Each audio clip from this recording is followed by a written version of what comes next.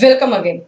In case you are planning to start your coaching business, planning to start your teaching career, or you are already into coaching business or you are already teacher, then I think you need to understand these four pillars. Four pillars of your coaching business. Let us start.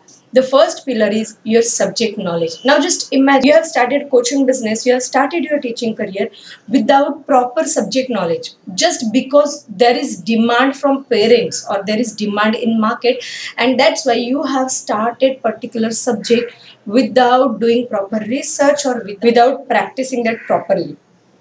What will happen?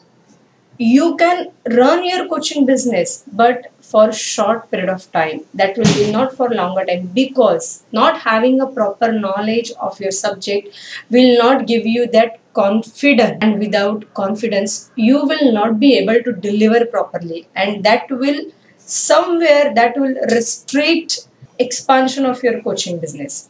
So having proper subject knowledge is first step, is first pillar of your coaching business. The second pillar of your coaching business. Having subject knowledge, you're good in your subject, you are expert in your subject is not enough. The second pillar is your unique style. I call this as your plus factor.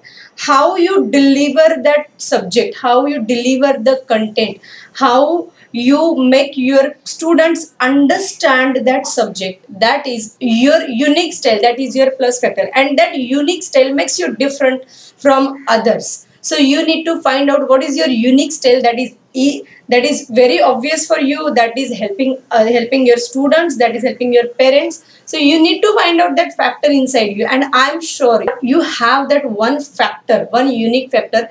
Find out that one factor, merge that one style with your subject, and deliver your content, deliver your subject with that unique style. That will be the second pillar of your coaching business.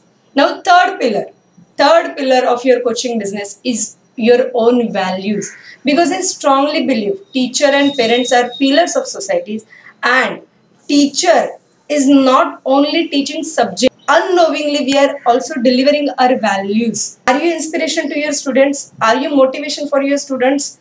Are you strict but with love in your heart, or are you very lenient? What are the values you are providing to your kids? What are the values you are sharing with your kids? Those values are very important, and this is your third pillar. And for that you need to understand your core values. When you understand your core values and you aligned your coaching business with that core values, it will be great help to society as well as to you. So now the next is your fourth pillar is your own image, your image as a teacher. Now what do I mean image? Image is based on how you speak. What do you speak? Do you motivate your child? Do you motivate your student, or you demotivate them?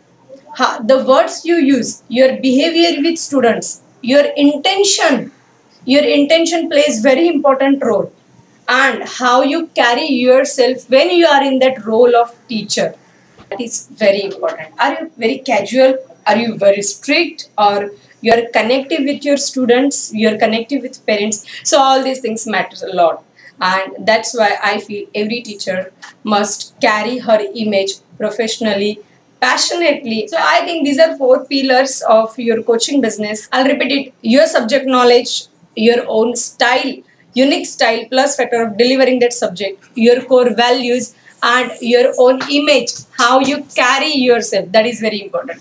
So this is my understanding. If you agree with this, whatever you are understanding, please let me know in comment box. This is Shubhada Bhave, teacher, trainer, entrepreneur and parent.